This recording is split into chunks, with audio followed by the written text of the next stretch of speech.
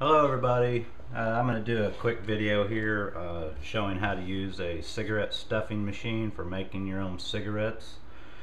And what I got tired of doing was spending $5, $5.50 a pack for a pack of smokes to get an inferior product. And what the commercial brands have been doing in these last, I don't know, maybe 2 years is on the cigarette themselves, they're putting a fire retardant chemical into the cigarette paper so they'll burn out if they're left unattended. Well, that's just another chemical that you're inhaling that you shouldn't really be inhaling. And if you want to check one of your cigarettes to see if it has those chemical stripes on them, just take one of them out of the box and get a Sharpie and just make a stripe down it, and you will see that where the marker will not absorb into the paper is where you're actually going to have those chemicals. So try that out. So what I started doing was buying these filter tubes here for a pack of 200, depending on how you buy them. They're about $2.50 online. I bought them in a quantity, so I got them down to about $1.93 a box. The tobacco itself that you can use, you can buy it at the smoke shop, maybe an Indian smoke shop. They've got some pretty decent pipe tobacco there that works pretty well. It tastes pretty good. I like the Ramback, DNR's Ramback tobacco. This one I'm trying out is a Ramback Gold, which is why it's in a small container like this. I think this was around $9. Kind of expensive for this size. I might get about half a carton out of this.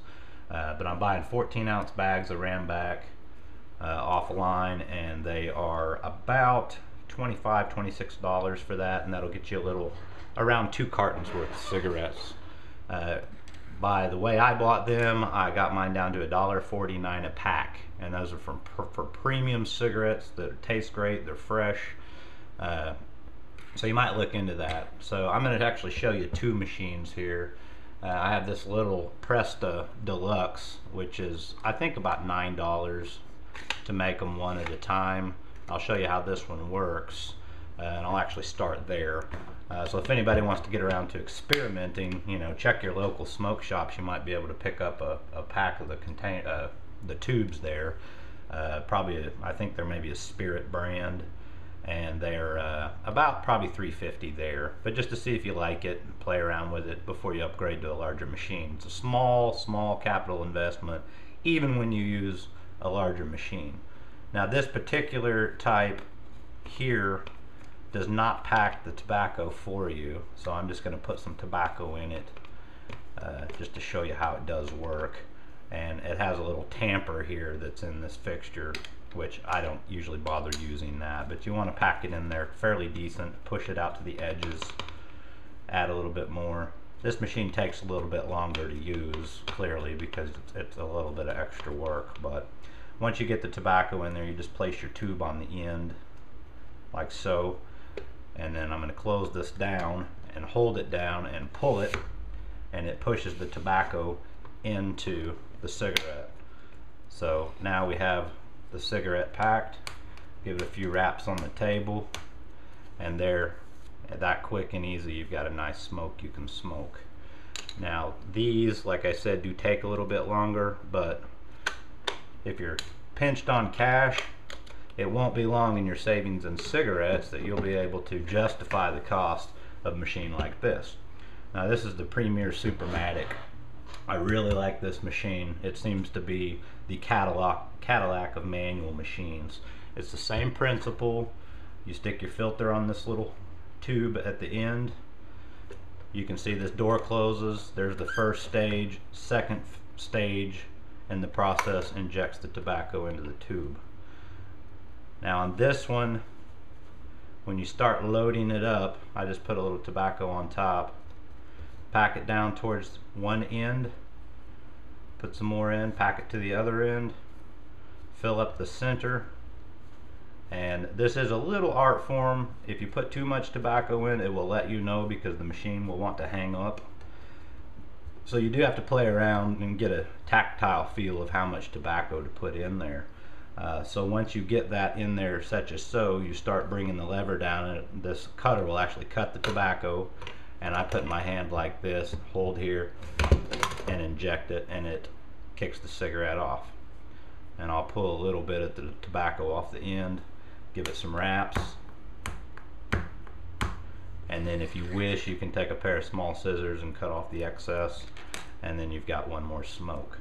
And depending on how quick you are in this endeavor, you can make a pack of cigarettes in 5 to 7, 5 to 8 minutes depending. And what I do is go ahead and make up a couple, 2 or 3 packs depending on what you're going to be doing. Maybe you're going out to the bar and partying, maybe you're going to the lake for the weekend, and just prepare them, and I put them in a sealed container and just pick them out and stick them into whatever you're going to carry with. You know, there's 2 right there, and I'm not even really trying here. And you know, typically you can make a pack of cigarettes before you can get down to the store and buy them. You know, so you've got the initial cost savings of making it your own, making them yourself, and then of course you have the cost saving for your time and your gasoline to go down to the store. Well, your time can be rediverted into making your own, and you'll get a bigger pleasure out of smoking your cigarettes knowing that you were the one who actually made it. And you're going to be, not that smoking is good by any stretch of the word, but at least you'll be getting a healthier smoke without all those extra chemicals. You know, if you want to do some research on the web about what they actually do to manufacture cigarettes and how they process the tobacco, you'll probably want to be doing this fairly quickly. Now, what I've noticed with the commercial smokes in the last couple of years is I was getting a smell and a taste of bleach when I would exhale out through my nose, like I'd been cleaning with bleach. And my eyes were burning, and they never did that in all my years of smoking until that fire retardant chemical was put into the cigarette. And it didn't matter which brand I was smoking, they all did it. And when I tested each cigarette, they all had that strip in there. Well, as soon as I quit smoking those and smoked one that I rolled or stuffed, that went away 100%. And I still had some commercial cigarettes when I started making my own here, and sure enough, as soon as I lit one of those commercial cigarettes up, that smell of bleach and the eyes burning was right back.